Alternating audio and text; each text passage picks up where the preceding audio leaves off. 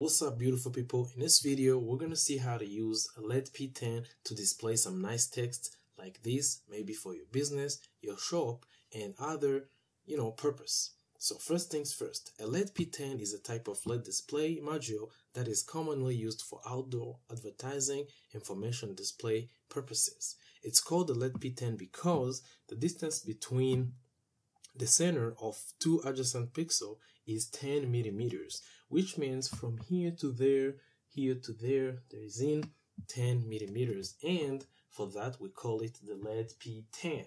So you can see this is the one that I have, and when you look in the back, just like this, or maybe as you see on the screen, you can see it right here.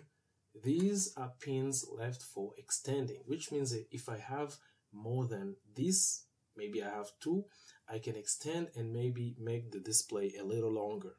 Then this one right here is the power. It's 5-volt input, and it is used to increase the brightness of the LEDs. Here, this is the connection, and you can see that here in the back, a little hidden, I have my Arduino Nano, and this is how you have to connect. So you have to zoom in a little bit and identify every single pin because it's well labeled on and connected as I'm showing you on the diagram.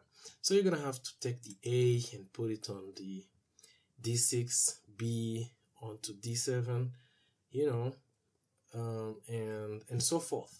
So let's now go to the Arduino IDE. So this will be a short video because I don't want to take long, because this is an easy thing. So the first thing I'm gonna have to do is to flip it back like this, nice and calm, and open up my sketch right here. So I don't want to talk about a lot on this sketch. What I want to show you is here on string. So you can see that on string I have this word, hello world. So the first thing you have to do is to first download these two libraries. The first one is DMD master, the second one is time1 master. So if you have them installed, everything will be smooth. So then after you connect everything like right here, the next thing you need to do is to go here. So I'm gonna have to connect my Arduino pin to my computer, which happens to be the Raspberry Pi. This is what I had in already. So I'm gonna go down here in this code. The part where I want to look at is here, where it's written hello world. So I'm gonna change, because I'm assuming that you're using this and maybe you don't even know how to use the Arduino, but I know that you can identify where it's written hello world.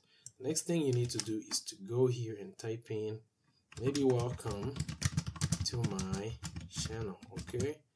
And then what you're gonna want to do is go back here, don't change anything, maybe choose my port, which is this one, and then hit upload.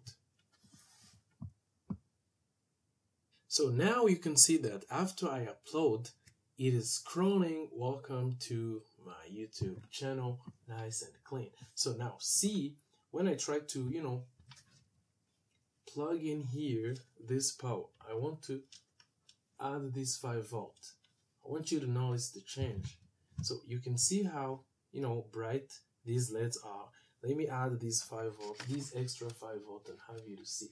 You can see how it increases to a much more brighter, color. So this is disturbing to the camera, but you can see that it is displaying the text that we told it to display. So in here, if you want to increase maybe to reduce the speed, you can go ahead and change this number, maybe then put on 70 and then upload again. So you can see how it's moving slower now.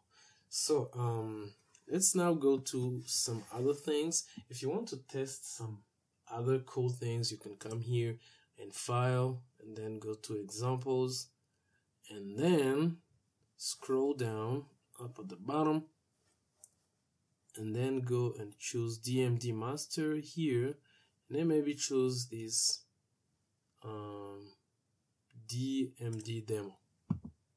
So you can see this example. This is just an example made. It comes in the library. You don't need to change anything. So I want to now upload this and see how our LED p10 reacts. But the most important thing is how to scroll the text. So you can see now this is the clock. In a little while we'll have some scrolling text. So here, now you can see this.